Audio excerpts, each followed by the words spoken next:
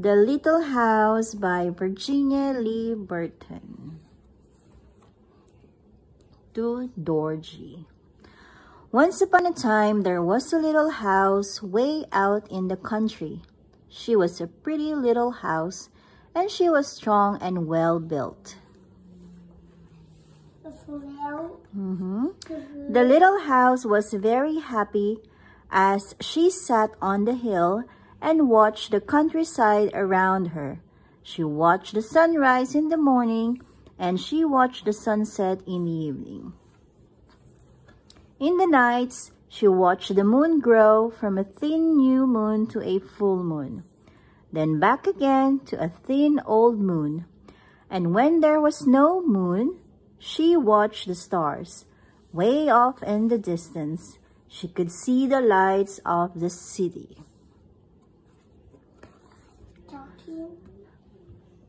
The little house watched the countryside slowly change with the seasons. In the spring, she waited for the first robin. She watched the grass turn green. She watched the buds on the trees swell and the apple trees burst into blossom. She watched the children playing in the brook. Brook? Yes. In the long summer days, she sat in the sun and watched the trees cover themselves with leaves, and the white daisies cover the hill. She watched the apples turn red and ripen. She watched the children swimming in the pool. In the fall, she watched the first frost turn the leaves to bright yellow and orange and red. She watched the harvest gathered and the apples picked. She watched the children going back to school. In the winter, she watched the children coasting and skating. Year followed year, the apple trees grew old and new ones were planted. Now, at night, the lights of the city seemed brighter and closer. One day, the little house was surprised to see a horseless carriage coming down the winding country road. Pretty soon, there were more of them on the road and fewer carriages pulled by horses.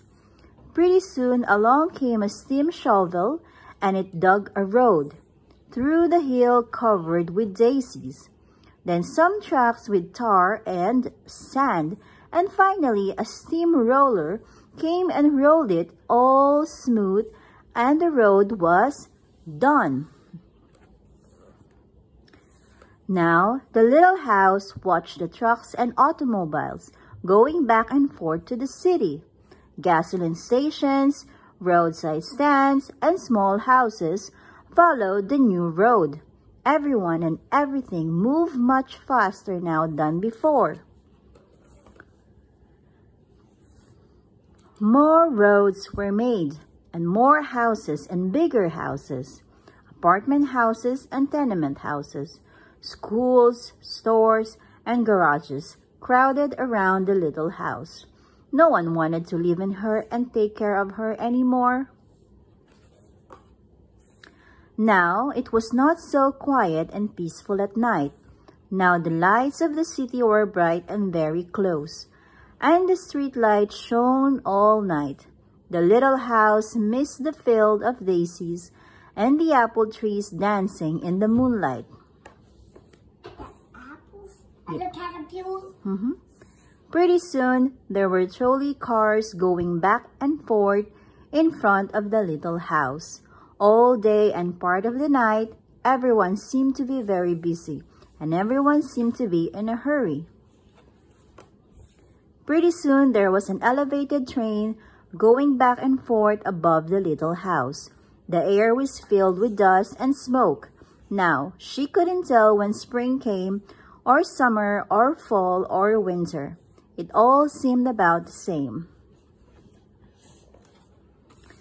Pretty soon, there was a subway going back and forth underneath the little house. People were moving faster and faster. No one noticed the little house anymore.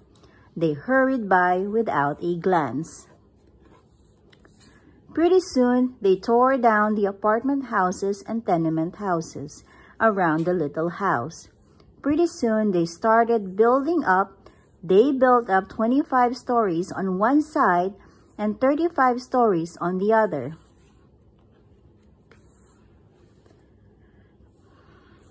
Now, the little house only saw the sun at noon and didn't see the moon or stars at night at all. At night, she used to dream of the country and the field of daisies and the apple trees dancing in the moonlight. The little house was very sad and lonely. Her windows were broken and her shutters hung crookedly. She looked shabby, though she was just as good a house as ever underneath.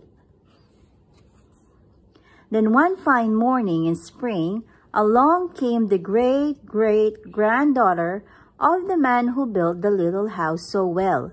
She saw the shabby little house, but she didn't hurry by. She said to her husband, "That looks just like the little house my grandmother lived in when she was a little girl. Only that little house was way out in the country." They found out it was the very same house, so they went to the movers to see if the little house could be moved. The movers said, "Sure, this house is good as ever. She's built so well we could move her anywhere." So they jacked up the little house and put her on wheels. At first, the little house was frightened, but after she got used to it, she rather liked it. They rolled along the big road and they rolled along the little roads until they were way out in the country. Finally, they saw a little hill in the middle of a field and apple trees growing around. "There," said the great-great-granddaughter, "that's just the place." "Yes, it is," said the little house to herself.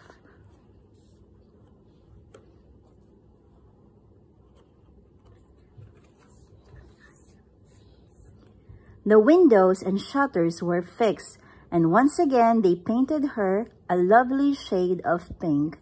The little house smiled happily. Once again she could watch the sun and moon and stars. Once again she could watch spring and summer and fall and winter come and go. Once again she was lived in and taken care of.